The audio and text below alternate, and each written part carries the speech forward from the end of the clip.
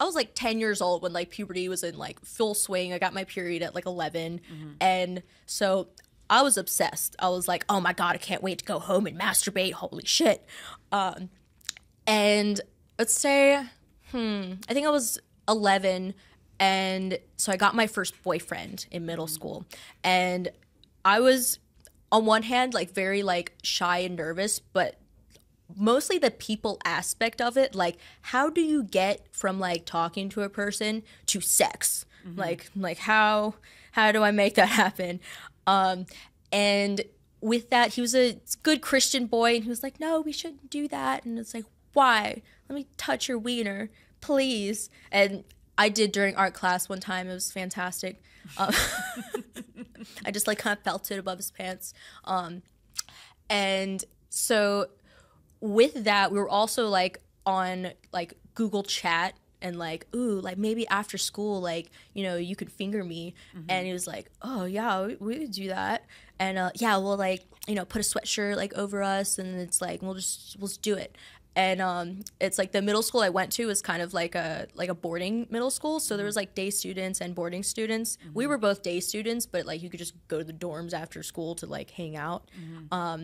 So we're over there, and then my mom rushes in. She's like, what the fuck are you guys doing? Oh my God. So it turns out she's just like looking at my chats and everything like on the computer, which is like, okay, fair. Like doing your parenting, like making sure I'm not doing anything bad. But at the same time, the kind of just shutting down anything sexual made it so like, okay, at this point, like I can't have like age appropriate sexual experiences. Like I can't like make those little baby steps. And so with that, because they're like, there's no one like guiding you through like what those age appropriate things are. You had no sexual education. Yeah. And it sounds like your parents. I mean, I learned from porn, so right, which is not sex education. Yeah. Repeat after me, people. Porn is not sex education. No. So, but unfortunately, you know, in situations like yours, when the parents aren't willing to give their children age appropriate, you know, talks about sex, because this is going to come up. Like everybody goes through puberty. Like we're, you know, human beings are programmed to have sexual desires, and if you don't, you know, kind of educate your kids in the right way about like how to navigate that, it can be very confusing. And it sounds like it went probably the opposite way of what your parents wanted with you. Oh, absolutely. And it's like I was just like always like very sexual. Like I think maybe because like growing up, it's like I was kind of like, I'm the youngest, and I was kind of a surprise. It's like my mom had like endometriosis, like she has her uterus removed and all of that now, but she thought she couldn't get pregnant. So like she's just having unprotected sex with my dad for like a few years, and then randomly, oh, another baby. And so I remember my very like early childhood, like always like yelling like, oh, we can't afford another kid. And like my dad being like annoyed with me and all of that. So with that, and that. So in front of you? In Yeah. front of you? Oh, yes. So were they referring to having another child? So after me, you? no. They were referring to you Yes, directly. So they were talking about how they couldn't afford you in front of you. Yeah. It was like mostly like my dad, because like he wouldn't care, and like, and I remember being like 5 years old, and my dad being like, you're trying to split us up. You're trying to get us a divorce. And like, oh yes, I'm just a mastermind, a 5-year-old child that's smarter than you. That's like an insane amount of emotional guilt to put on a child. That's really unfair. I'm sorry. Yes. So going through puberty and all of that, and having my parents be like, so they never took like the laptop away from me that like I was watching porn on. It would just be like my mom would just confront me about it and be like, oh, you're watching lesbian porn. What is that? That's disgusting. You know, I used to think I was a lesbian. And it's like, but then I met your sister's father, and then like, you know, your father, of course. And, you know, I'm straight. I'm like, I was like 12 at the time, and I'm like, Mom, isn't that bisexual? Bisexual doesn't exist. That's for greedy people. Greedy people? Yeah, I was like, okay, Mom. I mean, fair enough, I guess. That's kind of funny. I've never heard that before. That's kind of funny. It is funny. So it's like, you can't have all the genders. What about people who are pansexual, who like, oh, like that's anybody who identifies with any gender or no gender? Yeah, no. I mean, I was that's like, gluttony for sure. I'm a glutton.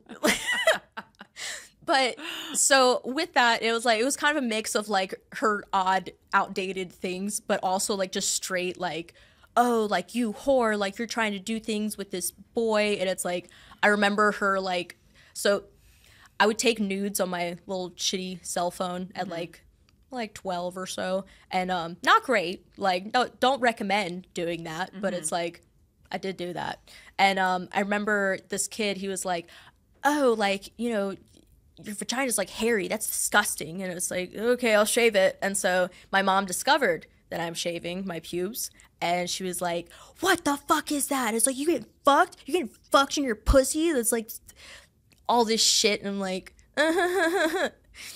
so that was a little traumatizing of just like, oh God, can you just like leave me alone? But with all of that, it's like all of that stress and everything, it's like, so how it all turned out where I did not go back to school was, so I brought vodka to school in a water bottle and would have been all fine and good, but my best friend, like she was a very good girl and she's like, I'm going to tell the principal. And so she tells on me, she tells on this other kid and all of this stuff. And so basically all kind of just came together of like my parents like, okay, we're going to put her in like a little bad kids program and see what happens.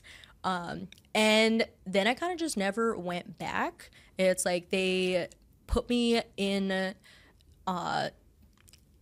it's like Turnabout Ranch. It's like what Dr. Phil like sends like little bad kids to. It's basically just this like wilderness campy thing in like the middle of Utah where it's like, oh, like, you know, we don't make kids behave. Like we break their will and then they behave. Okay. So yeah, it was like first couple days, like you sleep on plywood and it's like you have to stay in this like little teepee. You sleep on plywood? Yes. Yeah. Like just plywood? Yeah, just plywood. You're not allowed to have a pillow. And it's like you can have like your sleeping bag, but like it's like it was just like a regular ass sleeping bag. It wasn't like a comfort plush sleeping bag or anything. It was just kind of a blanket. That's how they're gonna like break bad habits. They're gonna have you sleep on plywood? Yeah.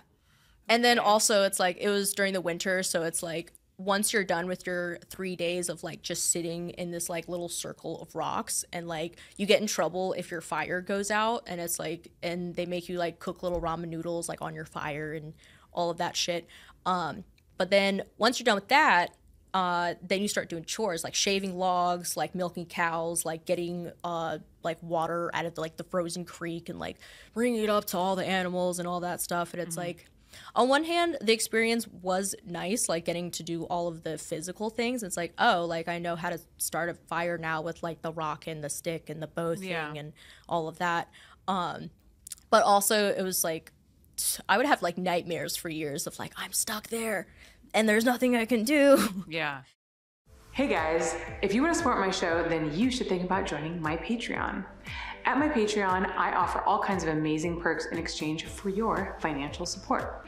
From live streams of my interviews as they are happening, to bonus Q&As, behind the scenes photos and videos of my shoots, plus cool merch like stickers, mugs, and hoodies, we have you covered. So go to patreon.com/HollyRandallUnfiltered, and while you're at it, make sure that you click that subscribe button so you don't miss a single one of my new updates.